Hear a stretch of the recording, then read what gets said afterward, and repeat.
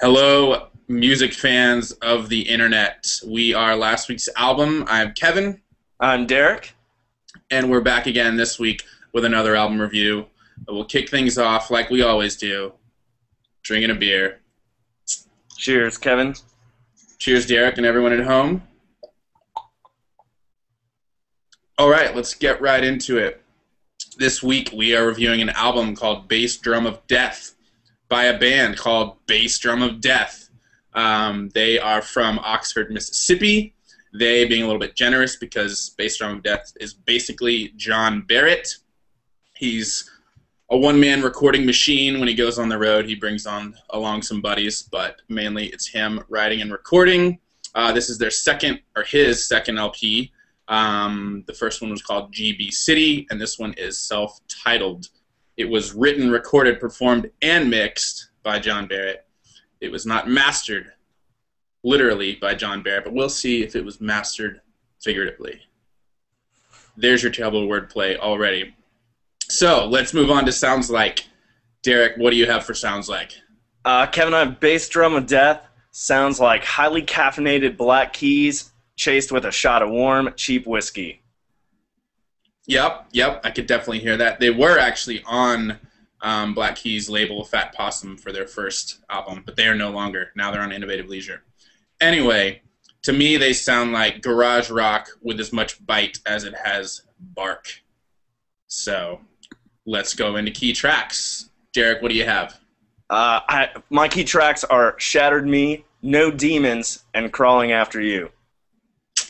Those are three good ones. I also have Shattered Me. And then I have Such a Bore and You'll Never Be So Wrong. But why don't you kick us off with Shattered Me, Derek? Shattered Me is a song about troubled relationship featuring steady bass snare drums, hard-charging electric guitars, and some affected vocals, which is kind of a common theme for Bass Drum of Death. There was a really cool dueling guitar riff going on after the verses that I thought was really cool. Just a really good, high-energy song that really captured my attention. What did you think, Kevin? Yeah, I would agree with those things. I really love just the overall sound. Having listened to them a lot from GB City, to hear this is still the same Bass Drum of Death, but here in 2013, it's raw as ever, catchy as ever. But with I would say a lot more thought actually behind lyrics and song structure, and that's evident right here on Shattered Me. You mentioned the dueling guitars. It almost sounded like chiptune to me on the guitar solo, but yeah, other than that, you about covered it there. There's also a really good line in this one that I liked. I think it's the last line. I don't know what you want, and if I did, I'd try to stay. But as you mentioned, it's about relationships. All right, kick us off with your next key track, Derek. I had No Demons. This one was a change in pace in where it's really upbeat, flurry of pounding drums and guitars, and then kicks into an icy, cool, bluesy guitar riff. Once again, kind of that highly caffeinated Black Keys sound I was describing earlier. The chorus had a very catchy vocal melody. He kind of repeated, "It's what I say." It's just awesome, very catchy. And once again, it kind of harkens back to what you were saying about kind of putting together more thought or just building it more so than previous album. But I thought this one, he really hit it out of the park. Yeah, I enjoyed that one as well. But my second key track is Such a Bore. And I picked it because it's a bit of a change of pace for Bass Drum of Death, as is this whole album. I mentioned he puts more thought into lyrics and song structure. It's a lot less straightforward pop hooks and a little bit more experimentation. And this song is a good example of that. It's almost got this surf rock, psychedelic vibe to it. Starts off very surf garage, picked guitar. I think it's the first time I've ever heard him pick a guitar, unless he's soloing. It's usually just straight up chord riffing. And then it shifts gears completely to this fast, mean, psychedelic. And then it goes back to the surf rock, and then back to the psychedelic. And I don't know, it makes you think, and it keeps you guessing, and it just puts together a really good mix of two different sounds in a really nice package. So, yeah. What about your next key track, Derek?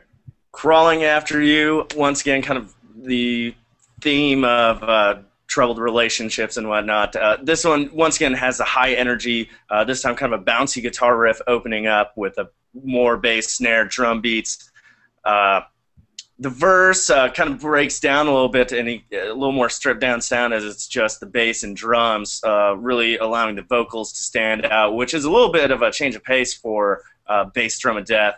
And there were some backing vocals, kind of a few ah-ahs in a call and response pattern in the second, later on in the song. Once again, the chorus, incredibly catchy, a little more upbeat after the stripped down verse. And the lyrics, once again, talking about, a girl that kicks him out in, some very clever ways. Yeah, that is another great one. However, I'm going with You'll Never Be So Wrong, mainly because it is the last song on the album, and it is not your typical last song. Usually bands wind things down or go acoustic or do some sort of light, let you down easy closing, and Bass Drum of Death does the complete opposite here, which I loved. It starts rip-roaring right from the start with this just battery of the drums, and then a prominent bass line, which is a little bit different for Bass Drum of Death, some revving guitars, and then some extra touches, descending piano spurts. I think it's the first time I've heard them use pianos, and then some fun falsetto backing vocals that he does a lot, and he does it really well here. Then there's this call and response guitar versus drums hook that's just headbanging, really, really strong. And again, at the end, it just shifts into high gear and goes even harder for the very last kick-ass ending.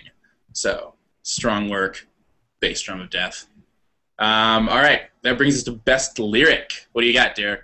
That was a great segue because my best lyric comes from like one of the last lines of You'll Never Be So Wrong. Too drunk to dream, I'll stay. Down I-5, I speed. Too rich to be in need. Just really kind of summarize it with that kick-ass ending you were just describing.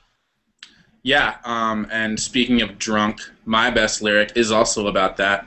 But it is from Crawling After You, and it goes, and when things are not the same, too far down in my brain, toss my drinks into the sky, and I'm face down in my mind. Just kind of a trippy, visceral thought there that is summed up well in words. So, overall rating. Derek, what do you got? I'm giving it a 4 out of 5. This was a solid effort, really high energy, kick-ass rock and roll going on. I really enjoyed it. It showed significant progress from his first album, and I always love it when bands do self-titled albums when it's not their first album. So kudos. 4 out of 5.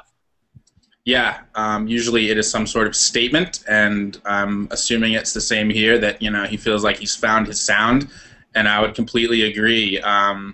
Like you said, a lot of progress. It's a lot more thought just behind the whole thing, and thoughtful garage rock just sounds like an oxymoron, but it's definitely true here. And it's just much more dimensional and mature than GB City was. It's less sex and more love, less substance abuse, more substance, if you will, and just rock solid from start to finish, especially considering that he does all this, at least recording, by himself, and writing is just kick-ass for a one-man show. So 5 out of 5 is what I'm giving it.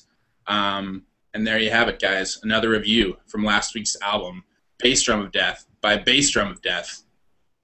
We will see you next week. I am Kevin. I'm Derek. And we are last week's album, talking about good music. Don't forget to subscribe, and we'll see you next time.